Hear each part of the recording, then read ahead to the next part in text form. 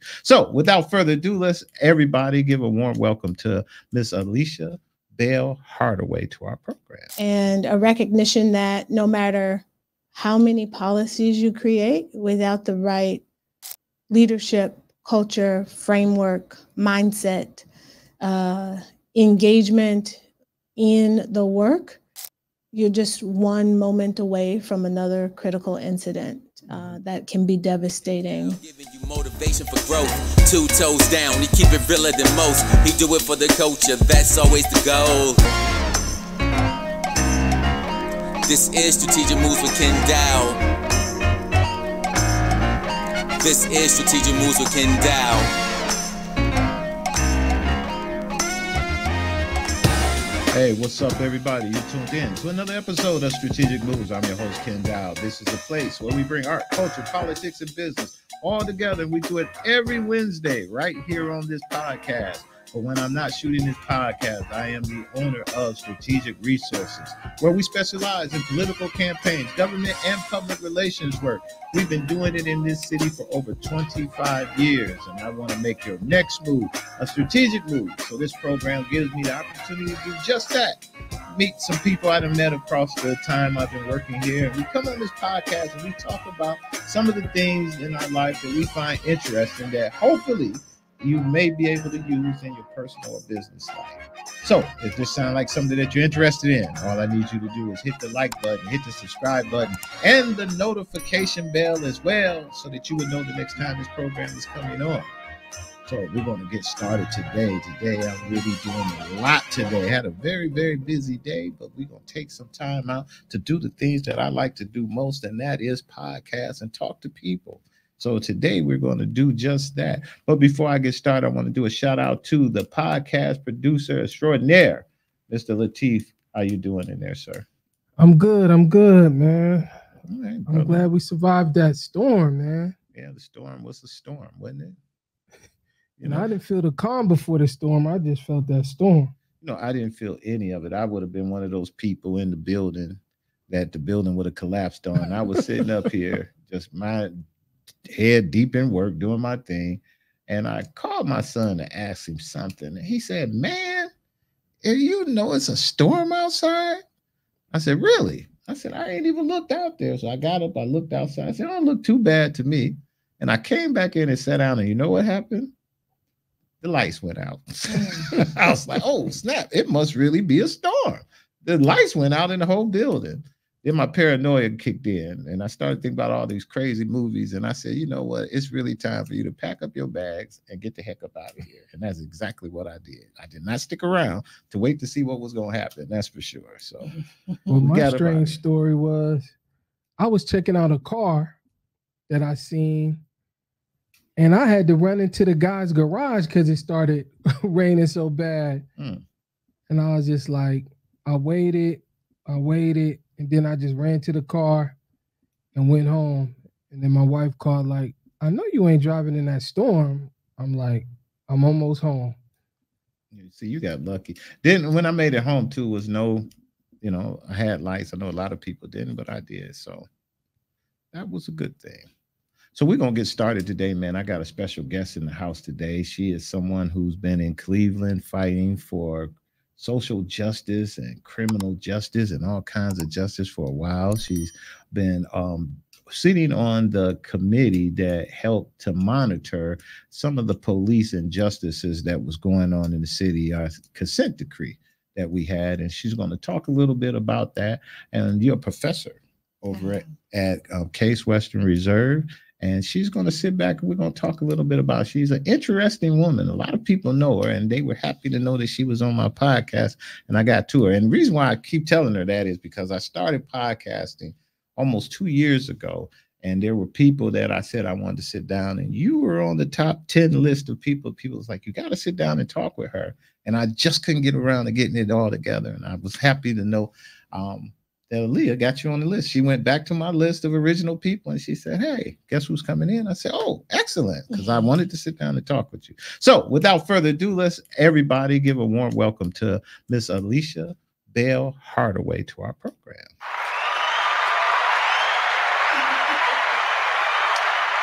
How you doing? I'm fine. I have to tell you though, it's Ayesha.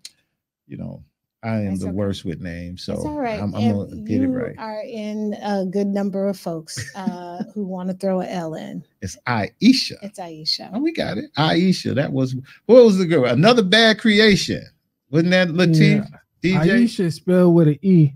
Oh, that's how they spelled it. Yeah, and my sister's name is Ayesha, and that's spelled with an A-I-S-H-A.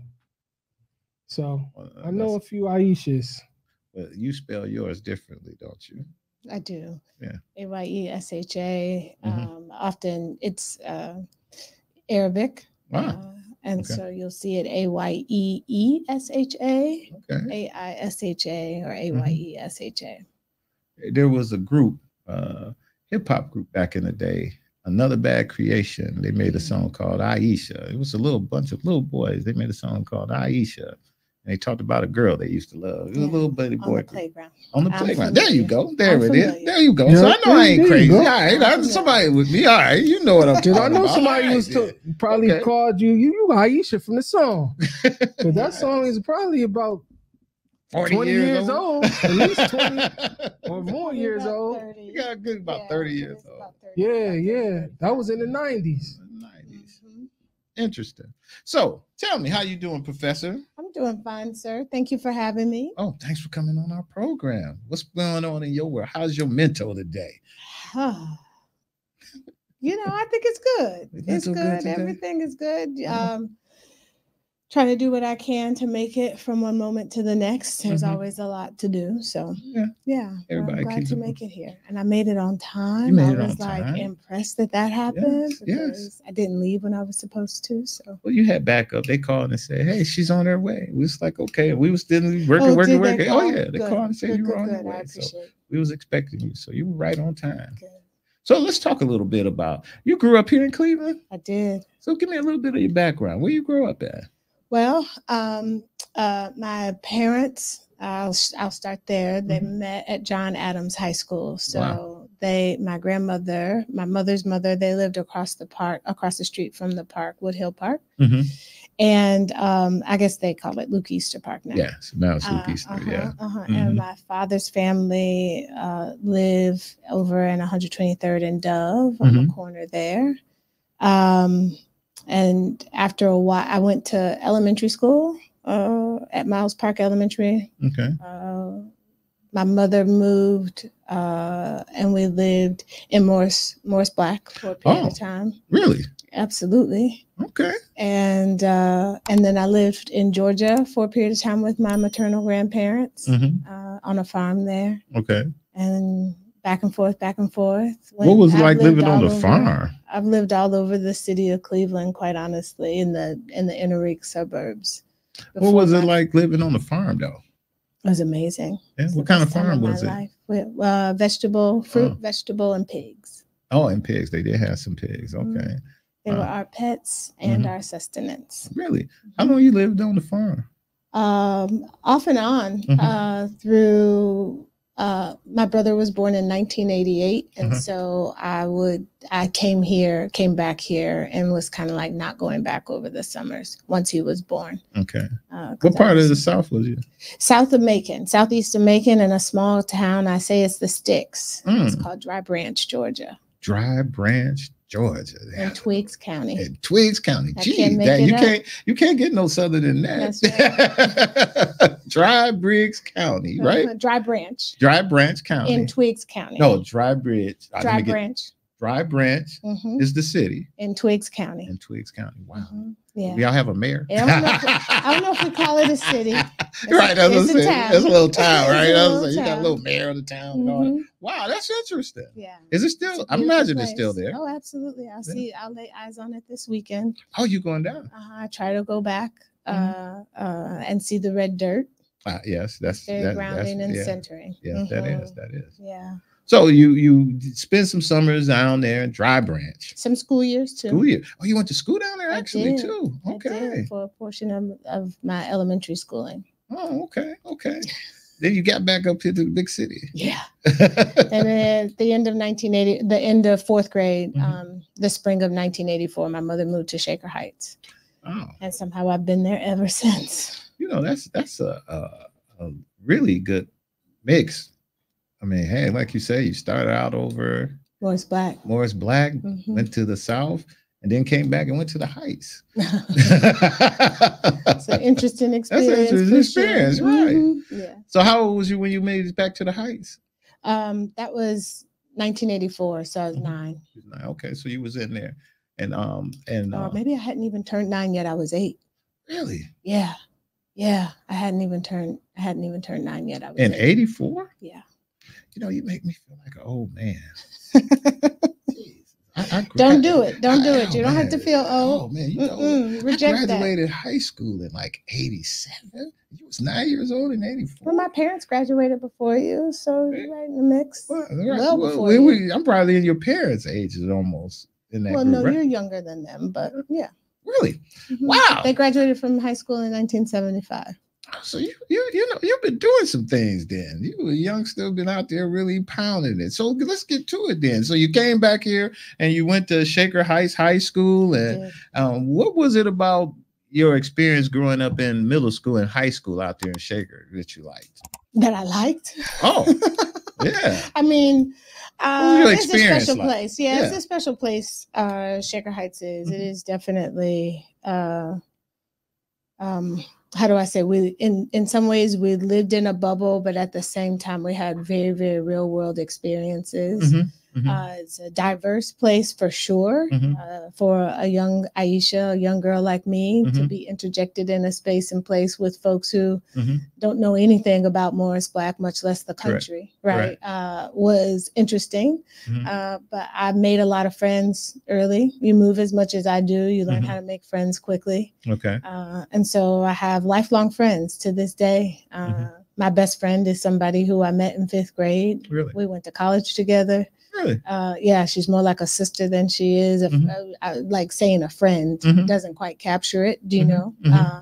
And there's so many folks in our class, our graduating class of 1993, that I think really work hard to make an impact in the world. And so even though we were in this bubble, we also had an awareness about the world around us and, mm-hmm. and compassion for ourselves and the people around us, mm-hmm. right?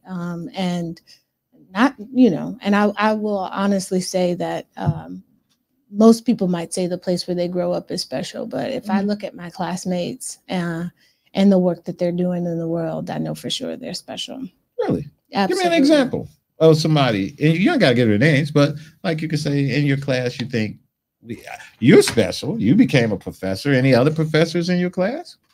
Oh, I'm sure there is. Mm-hmm. I don't know that professor is especially special though. Yes, like, it's particularly special. It's molding a lot of great, smart people. Yeah, I mean,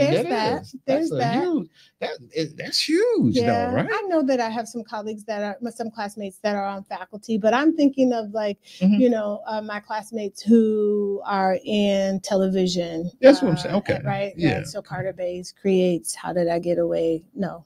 Wrong show. Mm-hmm. How I Met Your Mother. Really? Okay. That's somebody from here. Absolutely. Wow. Mm-hmm. A lot of doctors mm-hmm. who are working really hard to provide services to folks who wouldn't otherwise have medical care services.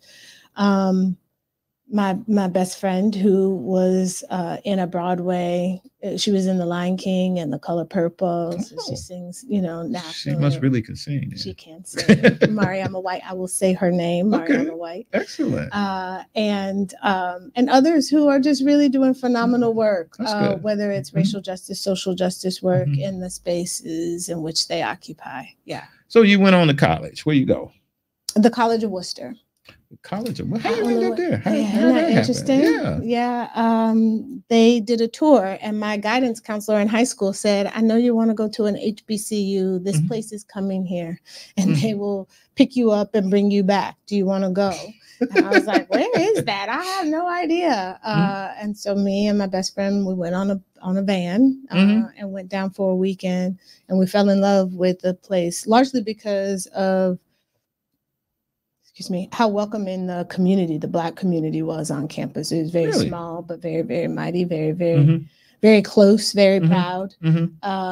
And then, you know, the trees and the cornfields and all of that stuff, you know, felt good to me too. Okay. Well, that you felt a little homey. Yeah. It felt good. And it was different, you know, now cell phones exist, you know, but we used to call long distance. It cost my family a lot of money for me to call home, you know, and the drive was like a big deal. How am I going to get my stuff down to campus? How am I going to get it back? You know, now Worcester, like between Cleveland, 60 minutes. That's what I'm saying, between Cleveland and Columbus, right? It is nowhere. It is nowhere, but having a different area code and at the time costing long distance to place the telephone call made us feel like we were so far away. You know, it is life kind of does that. You know, when you, like you say, when you was younger and everything else, I don't know if the cars were just slower or something. It seemed like life was slower. That's what it was. Life was just slower. You know, my kids, my daughter and my son both play sports and stuff. And I know for a fact, I used to take my daughter to practice softball with her team. It was an 1.5-hour drive there and back. And I used to do it like it was no big deal at all. And maybe like 2 or 3 times a week. And on the weekends, we would go like it was no big deal at all. I would have had no way to get there. Exactly. As a young person, it would have never happened. Right. That's just not a team you're going to be on. Exactly. You were on the team around the corner because that's about as far as you was going. Walk, exactly. You could take the bus. Exactly. You could ride your bike. Exactly. So you're right. Things are so much faster. Because like I'll say, okay, I'll be on the phone. About time I get off the phone, we there at practice. Why she at practice? I'm on the phone the whole time she at practice or working. It was like no big deal at all. But like you say, that was a lot of driving and stuff. You wouldn't have been able to do that. No. And even when cell phones came about at the end of my college time, we had to pay for minutes unless it was worse than the long distance. Unless it was nights and weekends. Exactly. So you didn't, exactly. Yeah. So it's nowhere now in the grand scheme of things, but at the time it seemed like a long we were leaving. Yeah. We left home. Yes. We really did leave home. Yeah. And so what you major in when you got down there? Sociology and Black Studies. And Black Studies. Okay. What brought those on? I was just figuring it out, you know. I thought I would be an English major and maybe could have, and then decided that the study of people really, really intrigued me. And so that's how I landed with sociology. Black Studies, I come from a line. My mother and my father are both radicals.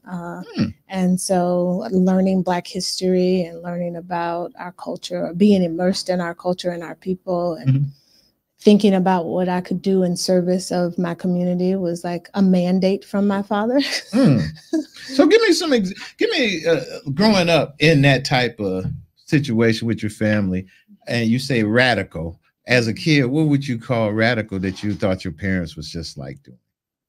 Well, I mean, I was just very much raised in the Black radical tradition. That's what I meant. And so I had a name, Ayesha. My father always told me very clearly what it meant. You know, the Prophet Muhammad's youngest and prettiest wife.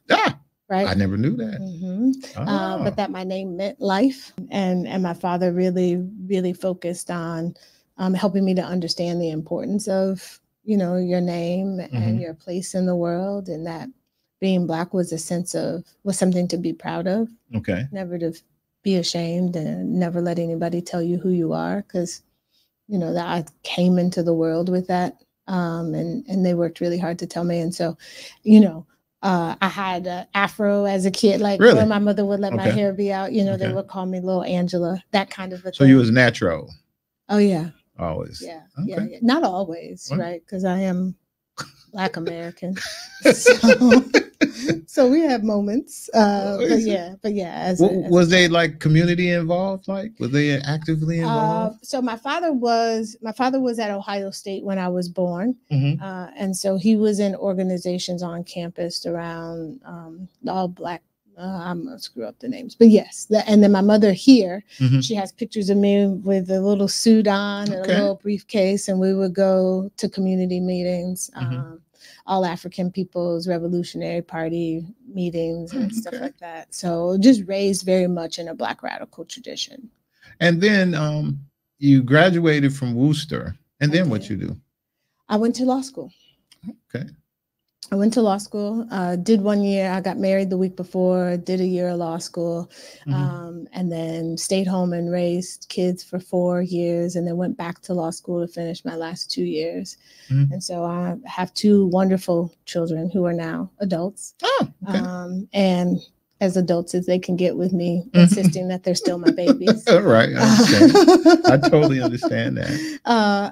And yeah, so I went to law school. I decided to stay in Cleveland. I went to Case Western. Oh, you went to Case? Okay. All right. I had dreams of being in Philly, but family said otherwise. So I was here. Case ain't a bad place to be. Yeah. No, listen, it is of great importance to me, the institution and the well-being, and certainly the ability of our students to thrive, and for Black students, both from Cleveland and elsewhere, to feel welcome and to be in a space where they feel like they can succeed, despite the fact that there aren't very many. There isn't necessarily a critical mass, right? Okay. But that they can thrive anyway, is really important to me. Did you work in law? I did. Okay. How long did you work in law, and where did you go? 6 years. Closer to, I guess, 7, 8. So I graduated in 2004, and in 2012, I came back to the law school to teach full time. Prior to that, I had been a mid-level lawyer at Tucker Ellis, which is a law firm here in Cleveland, but it's a national law firm. It's headquartered here in Cleveland, and was in their litigation department. Made a decision to go to Case because there was an absence of Black faculty, and because at the time, you know, as much as I loved my practice and all of what I was doing, my family also needed me to not be on the road so much. Okay. I got you. Yeah. Yeah. So I made that decision thinking it would be a temporary one, and I would go back and make partner, and life would be great. But you ended up staying in Case. And I ended up staying because I really do appreciate the privilege that I have to be able to think, capture my thoughts, right? Do research and writing in a way, and then hopefully meet the students where they are in a way that makes a difference for them. How long was that Case? How long you been I've been there since 2012. So this is my 12th year. Okay. Yeah. So it sounds like you like what you're doing there and everything. And it seemed like they let you do just about what you like to do, it seems like. Just about. I don't have any complaints necessarily about what I'm able to do. You know, my first podcast guest, the very first one, was with Jackie Chisholm. Oh, yes. Yes. And she sat there in that chair. We talked for 3 hours. Yeah. I mean, that's when I didn't really know what I was doing, but she gave me 3 hours of her amazing. time. Exactly. Yeah. And we talked about everything. And when I first met her, that's where I met her at a Case. Oh, did you? Yeah. Yes. Her and Sabre Scott, it was good friends of hers. And we went over to the school when she was a councilwoman, and she introduced me to Dr. Chisholm then. And she's been looking out for me ever since I met her on the campaign trail. Oh, excellent. Yeah. When I ran for school board. You know, when you ran for school board? 2017. For the Cleveland School Board? No, Shaker Heights. For Shaker Heights School Board. Okay. Yeah. Shaker Heights School Board. Did you make it? I did. Oh, okay. Top vote getter. Really? Oh. Largely because I was afraid to lose. And so what was that like, being in the school system? How long did you do that? I did 1 term, sir. Oh, just 1 term. I did. So that was enough for you? It was. What did you learn most out of doing that? The thing that I learned most is that it is easy for folks to espouse their ideals about what they want in a community and in a school system. It is very difficult for folks to walk it out. That's with everything. Yeah. So, you know, that's with everything. People will tell you in a heartbeat what they want to do, but you know, there's a saying I tell my partner all the time. I say, you know, it says, I'm behind you all the way, but the further you get into it, the further behind I'm there. So everybody's like, I got your back. Yeah. Okay. You turn around and they got your back. They back there somewhere. And that's just usually how it goes. Yeah. Wow. Yeah. No, it was a great experience. I've served in the community generally for some time, right? What made you want to do it then? What made me want to do it? Because it seemed like the next logical step and equity was on the line.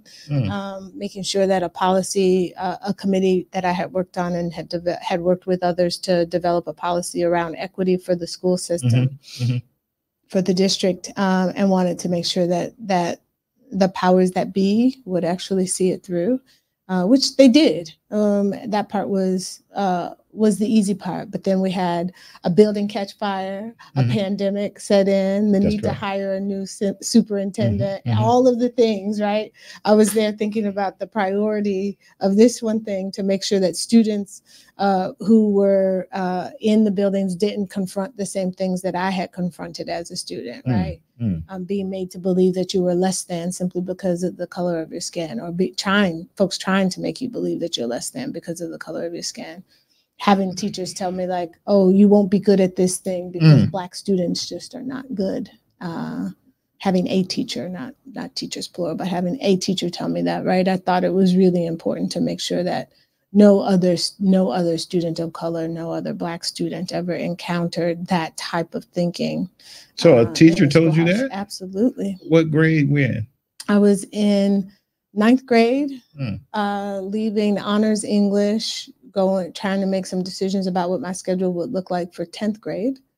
And was told, oh, even though you did really well in this class, Black students just don't excel at honors and advanced placement English. You should go to college prep. Really? Absolutely. Wow. I imagine they wasn't a Black person who told you that. No. Yeah. And trust me, it could have been. It could have been. I'm not taking that away in any straight form. It could have been, but it wasn't. Yeah. Okay. Yeah. Well, you worked in various capacities within the legal system, but what was the defining moment in your life that steered you towards tackling this systemic inequities head on? What was it make you go down this road that you into? Because I hear you talk a lot about inequities, even when you talk about when you were going to run for school board. You know, it was some inequities you saw in the school system and something you thought, you know what, maybe it's something I can do. Tell me a little bit about that. And is there something particular in your life that makes you want to have that drive to do that? I don't know, being alive, looking, paying attention. Like, I don't know if I can say it's one moment as much as I would say, I mean, we have the data now, right? Like when I was growing up, we didn't necessarily have the data, but I didn't need the data to know what it was like to be Black in America, right? To leave from one place and come to another place and be like, gosh, did they drop me off is this a part of a book I've been reading? You know, like to imagine that a place like Shaker Heights actually existed and wasn't fiction, right? Was mind blowing to me, right? Okay. That in and of itself is an inequity, right? Right? That you could have people in the same city, right? That's correct. Without like living in poverty, That's right? correct. While others live in mansions. That was really quite interesting to me. And then to try to understand how or why that was, right? Moving beyond sort of like if you just are excellent, if you just pull yourself up by your bootstraps, you too can have, right? Right. That's not how this works. And so if we are paying attention to the world around us, and thinking about wholesale solutions, right? That aren't just on an individual basis, right? Like the gatekeepers allow one to come in and then they close the gate behind them. Right? What makes you feel that way though? And then you That's say not a feeling. That's your observation. It's your observation. Data to prove No, your data and that. everything, but what makes you feel as if that's something that you want to tackle?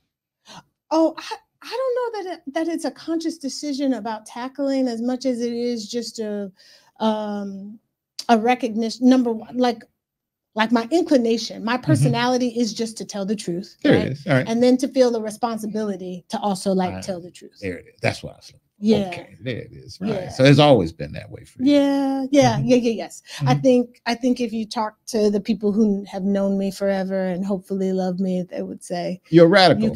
That's what they say. You can count on her to tell you what she thinks and why she thinks it. And they say she's a radical. That's my girl. She's a radical. And they was like, you're gonna love talking to her. She's a radical and she's that. So I just really wanted to know if that's what it was. And I know you were sitting nice and calm, but I know that people told me, and I know you've been on some stuff and you done spoke up on some really tough issues. And that's why I really want to talk to you. And let's talk about one. Can I just really quickly say it's so interesting too that we think about like that we think of truth telling as radical.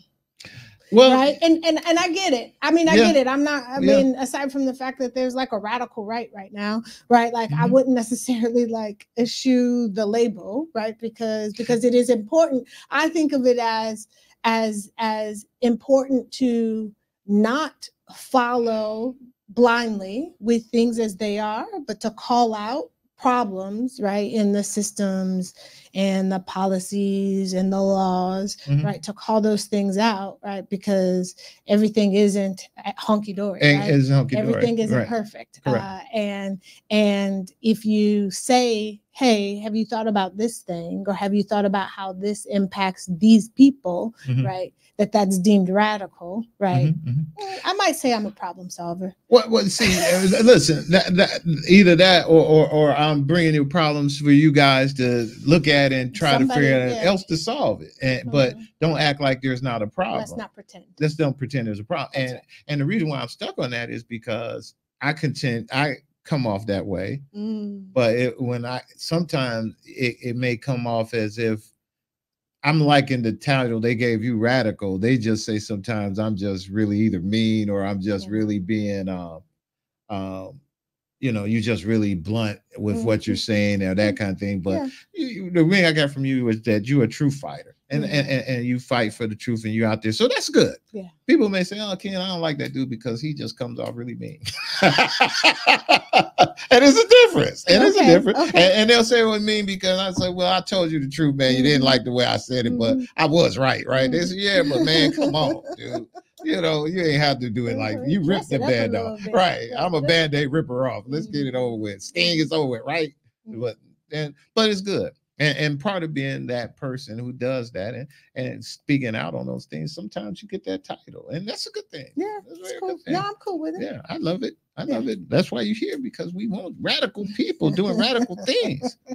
At Cleveland, you've been a key player in the Cleveland police reform efforts. Let's get down to some of that crazy stuff.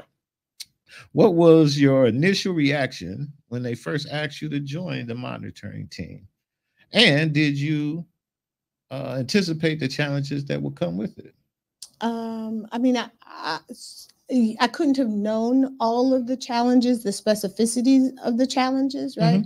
But I certainly knew that there was something unusual about my engagement and involvement in the process. So let's take a step back, because we're assuming that my millions and millions and millions of viewers out there understand exactly what you were doing. So let's tell everybody, what was the monitoring team and what was that all about that you were sitting on? That's a fair question. And I should say the consent decree is live and well. It exists, even though I'm not serving in the capacity that I'm about to describe to you. It is still ongoing. It is a federal agreement between the Department of Justice and the city of Cleveland and its police department to institute a set of wholesale reforms across various substantive areas, from use of force, which we think about with police, search, stops and arrests, search and seizure, Fourth Amendment, and community engagement and problem solving. And so, as well as data collection, technology, those pieces and parts. I was asked by an individual who was putting together a team to place a bid, to put in an application to serve as the monitor. The monitor serves as the federal agent to the judge. So is not a member of the city, is not a member of the Department of Justice, but as I like to say, tells the judge how the parties are doing towards implementing the reforms that they agreed to. They call balls and strikes, essentially. A perfect position for you, it sounds like. Sound like they got the perfect person for it. It sounds like to me. And so when I was first asked to sign on with the team, my real thought was like, I need to figure out who these people are on this team, and will they really do it with some fidelity? Will they really monitor? Oh boy, our first. There were a lot of us. Really? Yeah, because the man, Matthew Barch, who created the team, made it a point to have subject matter experts in every substantive area. Wow. Yeah. A lot of PhDs at the table. You had right? police executives. Okay. So you had police chiefs and commissioners who had longstanding, you know, experience in that work, as well as I was a professor. I'm a professor, one of the professors, and there was another young woman from NYU. Okay. And then the rest were folks who are consultants and had been involved in either like President Obama's 21st Century Task Force on policing. So I felt like this is the real team. Right. If there is a team, this is the real team. But still was a little leery. Had to make sure I understood what their philosophy around policing meant. And you managed the whole team? I eventually did, but when I started in 2015, I was just a team member like anybody else. Wow. Okay. Yeah. Wow. Yeah. So let's talk about leading up to the management of the team. So that's what the team was all about. And how many years was you on there? And 8 years. Yeah. Wow. How long is the consent decree with the city? Well, so the consent decree will go on as long as it takes for the reforms to be in place. That's right. But the city council budgets for a certain period of time, right? And sometimes when people talk about how long the question, you know, are we talking about city council's budget for it, or are we talking about when we project the city will be done actually implementing the reforms? Doing those are two different things. Those are two different things. So we're gonna get into those two different things. We don't have to get into it, but that's just my overview. Oh no, I know that. Hey, that's what makes good podcast. So let's talk about, before we get into that. So it's a whole group of you guys, and you guys were getting that together. Who was the first person who was the chief who came in, who was monitoring? Matthew Barge. Okay. And he did it for a few years? And he did do it for a few years, yes. And then they decided it was time to put somebody else in? Matthew Barge decided that he was done, and he walked away. He transitioned to other work. Okay. He just moved on to something else. He moved on to something else. Left a vacancy?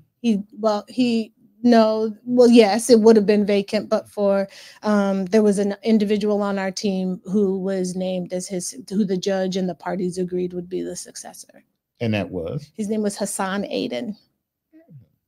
And so after that, how long was he there? A few years again. Oh, okay. A few years again. Did his time, and then he decided moving on. Yeah, and that happened a little bit more abruptly than Matthew's transition, and that is how I became interim monitor.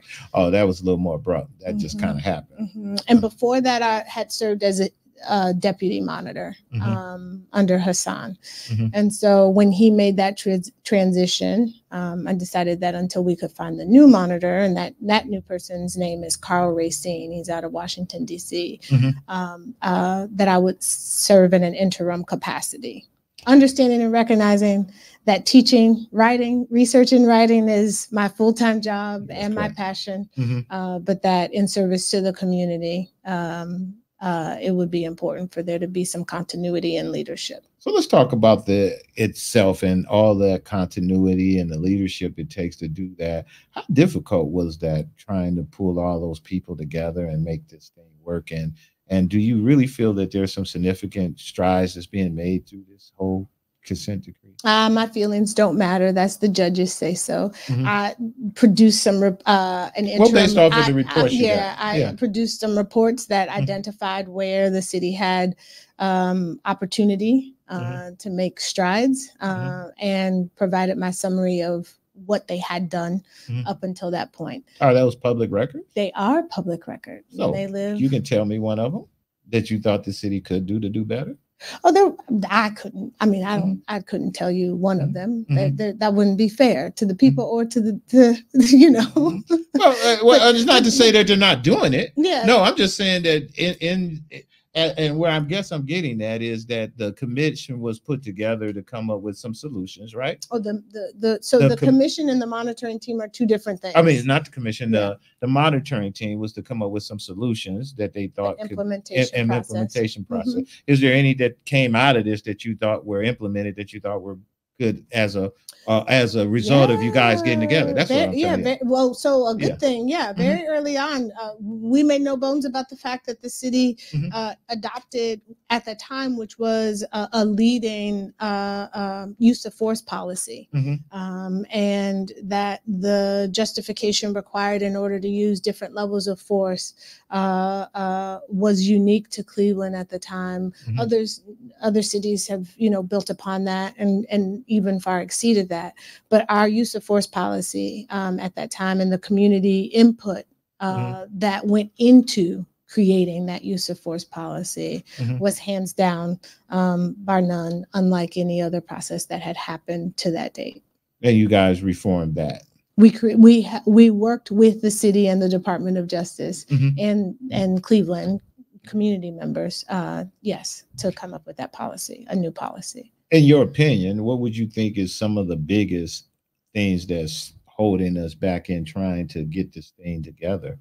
An understanding of the urgency of the work and a recognition that no matter how many policies you create, without the right leadership, culture, framework, mindset, engagement in the work, you're just one moment away from another critical incident that can be devastating to an individual, to that individual's family, and to the broader community. And so we can't get weary in well-doing, right? It's really, really very important that we not only come up with the words on the paper, but that we walk it out, and that everyone responsible for the work walks it out. I think that's a huge effort. That's a huge effort, and we can't assume that just because we make some strides that's good enough. Yeah. Would you think that's the most significant contribution the thing has done at this point, you think? I think it's the one that people will hopefully be able to identify, quantify, see a difference in the type of use of force used pre-consent decree and the use of force and the accountability mechanisms for those uses of force post or during the consent decree and post-consent decree. I think that's probably the most tangible one that people will be looking for on the streets. I know one of the issues that came up with that was the amount of money that was paid to the gentleman who's doing that. What's your thoughts on all of that? Is there, and I'm not saying whether it was right or wrong, but I imagine there is a fee to do what you have to do the job that there has to pay.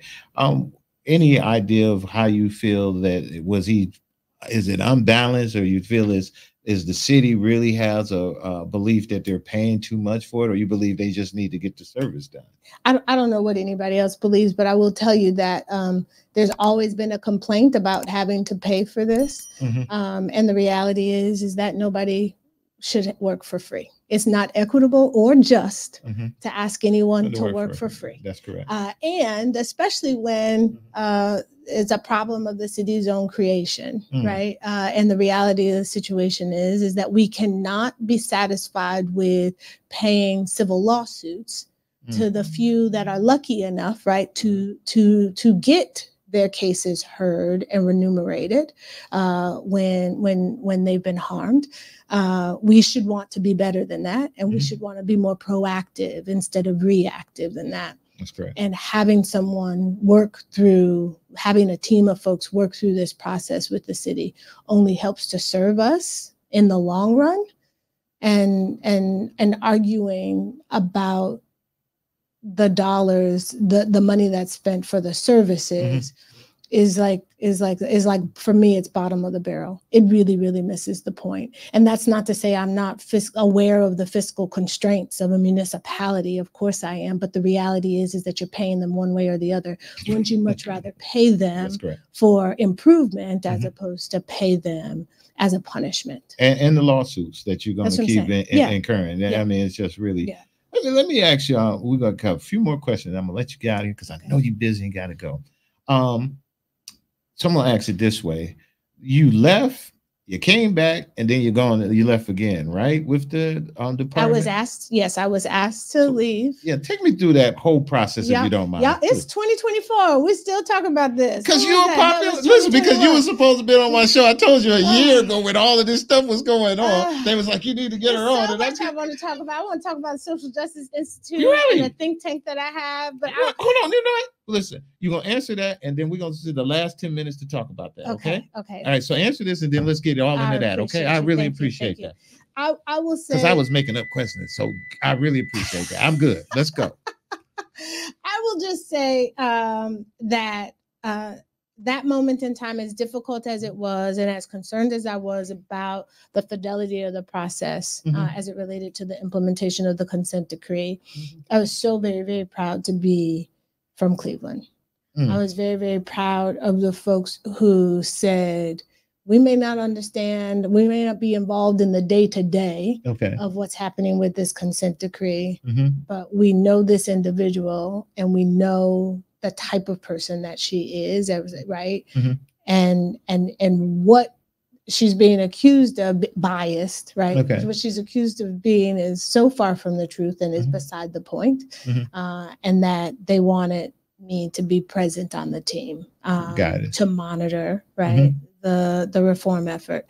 Very, very in a space where you might imagine, as a Black woman, I'm often isolated, one of very few, to have folks from all segments of the community sort of like recognize the issue and the concern here, not for me personally, but really for our community as a whole, was very, very heartening. I got you. It was very, very heartening. It made me very, very proud, and it makes me clear about what we're capable of, right, when we stand with each other. Excellent. For what's necessary for us, you know. I appreciate that, and you coming on sharing that with us. I know, like I told you, I've been trying to get you on a while ago, and when I first started, because you was in the mix of all of this when it was going down, and I wanted to really get a chance to talk to you and get your side of everything. And just because, like I said, you're very interested. You was on my top 10 list of people. That. No, I appreciate that. Who's supposed to get in here the first top 10 podcast. So, Professor, now, why don't you tell us? I got my little questions out the way. Why don't you tell me what you're working on? What you doing now? What's going on? So some of the same stuff I've always been doing, but with a sharper focus and a little bit lighter calendar, which is nice. So I direct the Social Justice Law Center at the law school, and I direct the university's Social Justice Institute. The Social Justice Institute was founded in 2010, so it came about before I ever was even at the school. The founding director is a woman by the name of Dr. Rhonda Williams, and she created the space. I'm sure you have. She's now at Wright State in Detroit, Michigan, but she created the space and the opportunity for me to like flourish as a junior scholar. Coming from the law school, that was the opposite of radical. Right. Being in that space, but wanting to think about solutions for the problems that confront my people. And so I was working on a piece around reparations, and the Social Justice Institute was a home for me. It was an intellectual home for me, for sure, on campus. Had the opportunity under the old provost, Ben Vinson, to be appointed as in leadership of the Social Justice Institute back in May of 2020. And so we're holding now for this, right? Oh, it's my third. Is this my third think tank? I think this is technically, can that be right? Yes, technically. So the first think tank we held was on Zoom because it was right in a pandemic. The second one we held was 2 years ago. And this year we're hosting our next think tank. It's my first. It's the think tank I did, that I participated in as a junior scholar. Was when Angela Davis was our keynote speaker. I remember she was here. Do you remember when she was here? Okay, so then this is our intergenerational think tank. It is our marquee event, if you will, held every 2 years. And when is it going to be? It's going to be October 25th and 26th. So we're going going to have a community reception at Red All Gardens on Friday, October 26th. Since we right around October, I'm going to air you closer. Oh, will you? To there, so we can do it, and we're gonna make sure when we end, you get to do a little promo in here, so we can push it out there. That's what I wanted to do there. Excellent. Yeah. Okay. Beautiful. Okay. Yeah. So, and then on the 26th, which is the Saturday, we'll have a host of panel discussions and a keynote speaker. You know who that's going to be yet? I do. You want to tell me? You want to give us a little? We coming in October, so we're going to be close. You want to hold it? Let me just say, y'all want to be there. Y'all want to be there. Y'all want to be there. That's cool. But he's confirmed. Oh, it's a he. Yeah, we got a little bit out of it. It's a he. The speaker is confirmed, and I'm really, really excited about what he's going to share. Our theme is collaboration. We're better together. We're better. We're stronger. Let me get this together. Our theme is collaboration. We are stronger and better together. There it is. Yeah. Excellent. Yeah. Excellent. That sounds like you got some good stuff going on. You're really happy about that. You was really lit up when we talked about that. I'm excited. I'm ready to talk about that. That's what I'm. Yeah. That's a big. And tell me what you expect to get out of the think tank and all of the stuff that you're doing with it. I love creating the space and the opportunity. So it's intergenerational. And even though it's on a university campus, what I love about it and what other academics who've come to our space for it, they're like, we're here and there's so many community members here. Like, I don't know if I've ever been in a space where it's just like community.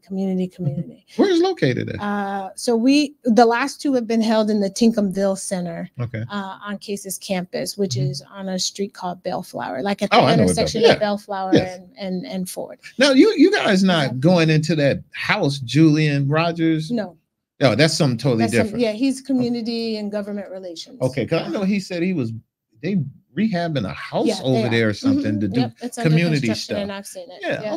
On the edge of campus. All right, so that's something different. But the Social Justice Institute is really like a political think. Really? Yeah, political, educational think tank, not just community engagement. But what I loved about it and what I got out of it was I had wise sage elders from community who came to my talk on reparations and chapter and verse could talk about the scholars and the theory, right, that I was wrestling with. And these are my uncles, right? Like from community. They don't necessarily have letters after their names, right?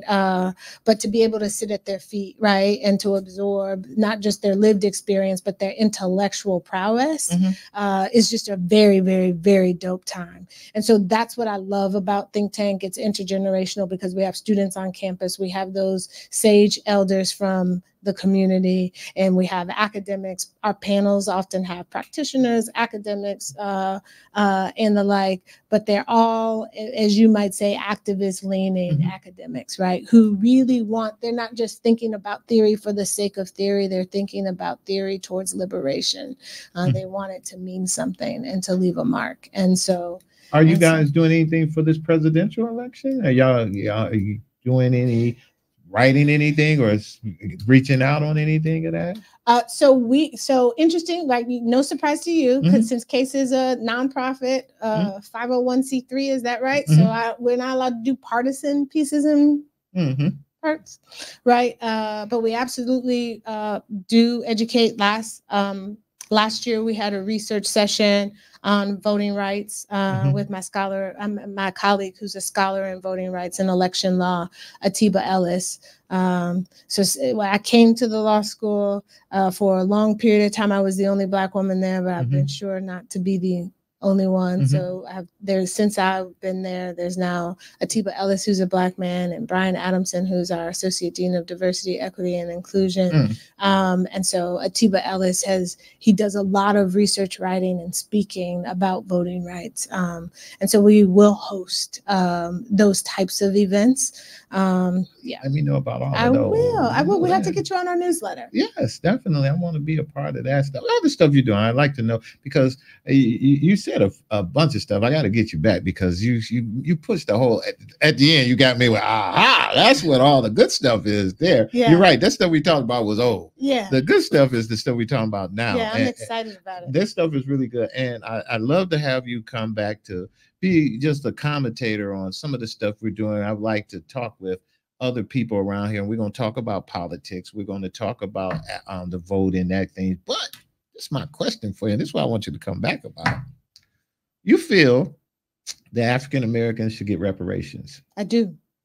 And do you feel that the country can afford to give us reparations? Absolutely. See, that's why I'm gonna have a whole conversation on that. We should talk about it. And you gotta go. I gotta let you go. I know, but I gotta bring you back because I'm like, wait a minute. This is what I need you to come back. Absolutely. And we need to come back and have a whole conversation about that. Yeah, I really appreciate that. And I appreciate getting a chance to get to know you. Yeah. And thank you for coming on our program. And she will be back, people, because we're going to talk about reparations. We're going to talk about what she's doing at the school, and we're going to talk about this election once it's over with.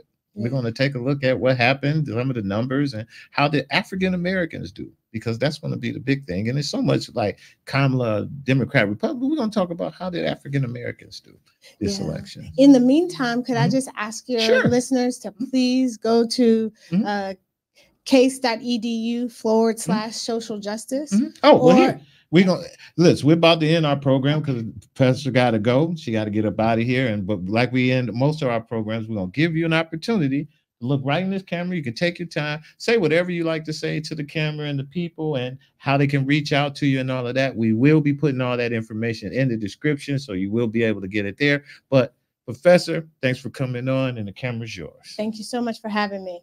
I just want to ask everybody to come out for SJI, the Social Justice Institute's biennial think tank, intergenerational think tank, October 25th and 26th. On the 26th is at the Tinkham Center at Case Western Reserve University. You can find out more information at www.case.edu/social justice, one word, or you could email us your contact information at socialjustice@case.edu so that we could add you to our mailing list. Thank you. Professor Ayesha Bell Hardaway. Got it right? Yes. Yeah, see? Ayesha Bell Hardaway. Thanks for coming on our program. She will be back because we're going to talk reparations, people, and y'all going to not want to miss that. Awesome. And I'll talk to y'all soon. Peace. This is Strategic Moves with Kenn Dowell.